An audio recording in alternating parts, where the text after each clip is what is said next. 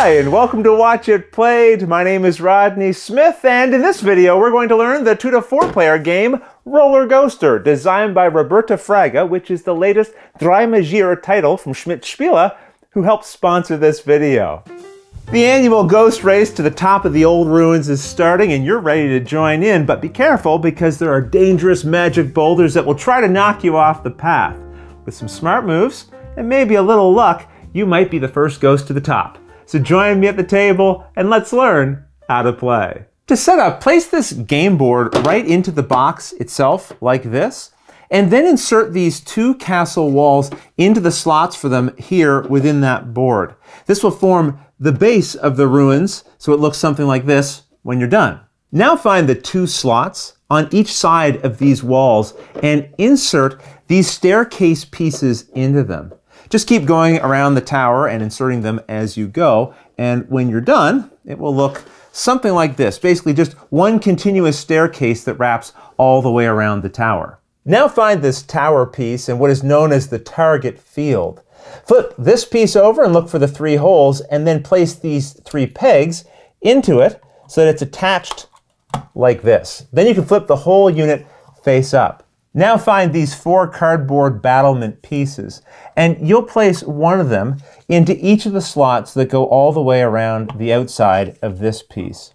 This will put battlements on each edge so that it looks something like this when you're done. You then place this onto the top of the structure, but rotated so that this target field is lined up with the top of the staircase. Then find these 3 boulders and drop them into the opening here at the top of the tower.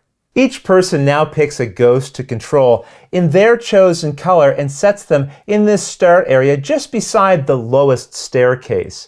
And we'll assume we have 3 players in this game, so we've set out 3 ghosts. Now the youngest player is given the die and will start the game, or you can just choose someone randomly. And that's the setup. In Roller Coaster, players will be rolling the die and choosing their paths as they race up the tower, trying to get to the final topmost space of the track while avoiding the boulders that will try to knock the ghosts off the path. The game is played over a series of turns, starting with the first player who will roll the die. They now resolve the symbol it shows. If you roll the 1, a 2, or a 3, you move your ghost that number of spaces. Let's say we roll the 2. At the beginning of the game, you'll leave the start area, counting the first space as the step here. Anytime you enter a space with a star, you can either next move the safe way along the castle wall, or take the shorter, more dangerous way along this outer path. As we'll see, balls can drop from the top of the tower, and while they may be able to hit a ghost that's on one of the outer paths, they can never hit one that is on an inner path. But we'll see how that works a little later. When moving, you also count any space filled by another ghost. So if I was here and I rolled a 3 and I wanted to follow the inside path, I would count it as 1, 2, 3. Now, if your roll would cause you to end your move on top of another ghost space, so let's say I counted 3 but I went along the outside path, then instead you move your ghost to the next free space ahead of the space that's filled in. So counting 3, I would go 1, 2, 3, and then advance to the next open space following this dotted line of the outer path. If you ever end your move directly on what is known as the rotten step, which has this crack in it, you immediately slip and follow this red arrow onto this space of the outer track here. Now let's just reset things quickly and assume that the ghosts were like this. Now, if I end my move on the crack and would slip back onto this space and it's already occupied, then you move on to the next lower space, which in this case would be here. Let's reset this one more time, but have this purple ghost be on the very first space. Now, when we advance onto the rotten step and fall back, because this space is full, we fall back again. And because this space is full, we also fall back. But if falling back would cause you to go past the very first space, then you just set your ghost in the starting area. Okay, so that's what happens if you roll a 1, 2, or a 3. But if you roll a 1, or this 2 that shows an arrow, you still move your ghost following the usual rules. But then after, you turn the tower here at the top 1 click to the right. This will cause up to 3 of the balls in the tower to roll out. So let's give this a try. Any ghosts who are on the outer tracks that get hit will be knocked into one of the pits in the corners as we just saw. And they'll stay in that pit until the start of their next turn. Also, if a boulder ever hits a ghost and then knocks it off the board entirely, just drop it into the closest pit. Or if a ghost is knocked over, but it stays put on the track, like let's say it was laying like this, it's still considered knocked over and you drop it into the closest pit. But remember, ghosts on spaces of the inner track cannot be knocked over by boulders. If one is accidentally knocked over by another ghost or by even a falling boulder, then after it's been knocked, just pick it back up and put it where it was.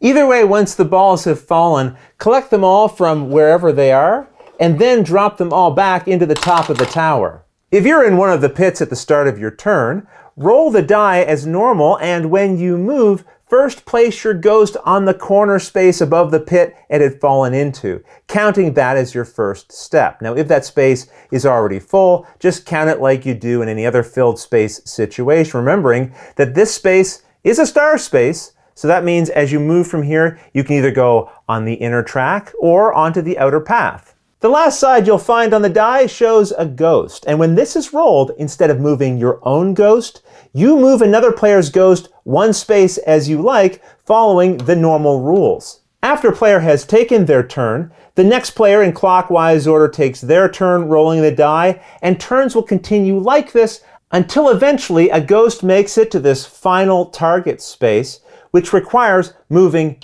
from this space to here. Though I should point out, this space is considered unsafe. In other words, if a ball hits it from this position, the ghost will be knocked into one of the pits. If a player makes it safely to this space, they win, and they don't have to land here exactly. Any extra steps they might have rolled are just ignored. The game can end at this point, or the players can agree to keep playing to see who comes in second, third, or fourth. But otherwise, that's everything you need to know to play Roller Ghoster. If you have any questions at all about anything you saw here, feel free to put them in the comments below and I'll gladly answer them as soon as I get a chance. You'll also find forums for discussion, pictures, other videos, and lots more over on the games page at Board Game Geek, and I'll put a link to that in the description below. And if you found this video helpful, please consider giving it a like, subscribing, and clicking that little bell icon so you get notification anytime we post a new video. And if you'd like to support us directly, you can join our Patreon team, which I'll have linked below. But until next time, thanks for watching.